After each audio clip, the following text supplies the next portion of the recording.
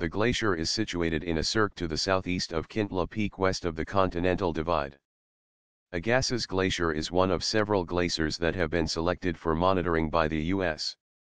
Geological Survey's Glacier Monitoring Research Program, which is researching changes to the mass balance of glaciers in and surrounding Glacier National Park.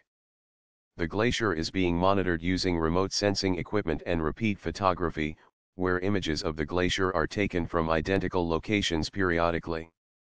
Tree ring samples have also been used previously to determine the extent of glacier retreat.